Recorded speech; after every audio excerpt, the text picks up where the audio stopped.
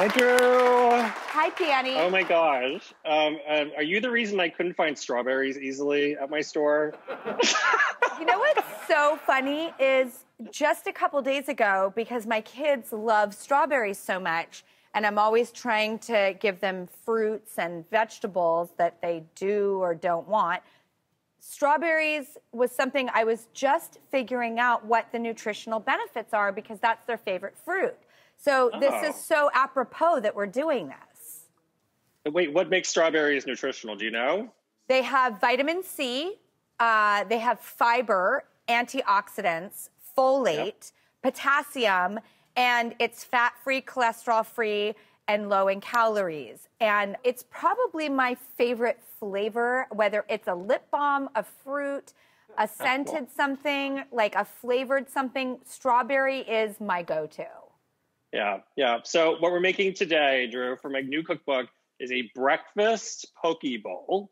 And this is completely vegan. So a poke bowl traditionally has like raw fish in it, but this is a sweet vegan version of this. And the strawberries, that's sort of the protein or the fish in there.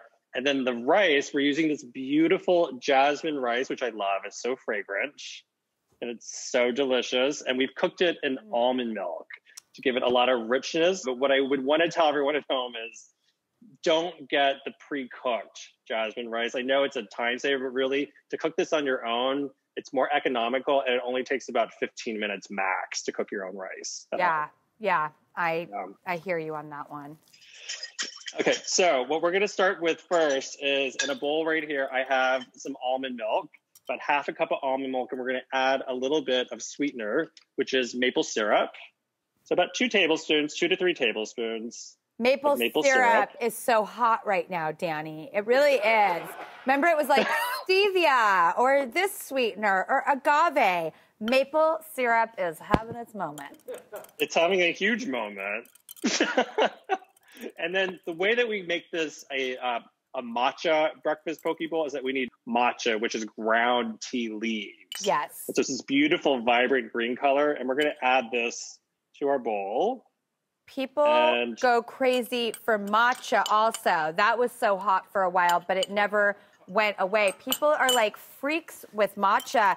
They have their whisk, their wooden whisk, and their morning rituals, or they go buy it, in their local coffee tea place. Like matcha is where it's at. People go crazy for matcha. And what we do, once you mix that together, you want to toss this with your rice. Mm-hmm. And we're going to mix it all together, just like this. And you get this beautiful, fragrant jasmine almond milk rice. Oh, this is gorgeous. Yeah, it's a little bitter, from the matcha, but then you get that beautiful sweetness from the almond milk and the maple syrup. And so the combination really makes it nice. But what really brightens it is what we do to the strawberries.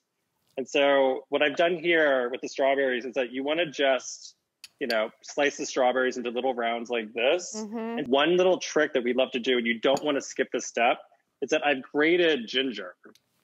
Okay. And you've grated it on a box grater, and then you can either put it in a cheesecloth like that, or what I do is I put it right in my hands. Juice it. And then you squeeze it. You see that? See how much juice is coming out? I do. Right here. And I love a good cheesecloth moment, Danny. I'll wear cheesecloth. I'll cook with cheesecloth. I'm a hippie, and I loves me some cheesecloth. But the ginger just gives it's a natural tenderizer for the strawberries. It adds another dimension and flavor profile. And within seconds, it transforms boring, not so great strawberries into the best tasting strawberries ever. I have to say, when I bit into that strawberry and I had forgotten about the ginger detail, I got like a classic zing moment. I was like, oh my gosh, oh. Yeah. Oh, I love ginger. And the one thing we forgot, if you have it, it's kind of optional, black sesame seeds. If you want to sprinkle them on top. I ran out of black sesame seeds in my own house, so I'm using hemp hearts. Whatever you want to add on top to give it a little crunch. And that's it. We have breakfast right here. And I love how when you say a vegan poke bowl, that the strawberries look like the tuna. I know. Now we get to eat, right? I'm drooling. That's always a good sign. Holy cow, Danny. Mm. Oh my God. The rice is like nothing I've ever tasted. Thank you so much. But it's also so good for you because you've got all the nutrition of the strawberries that you beautifully pointed out, the antioxidants of the green matcha. You've got the protein and the fiber from the rice. It also This has been one of my favorites. Economical. You know, this is a doable dish with time and economy. And I have to say, it's so colorful and beautiful. And you always know how to make healthy fun. So thank you, Danny. This is a game changer. And you know how to make fun. I'm a good time gal.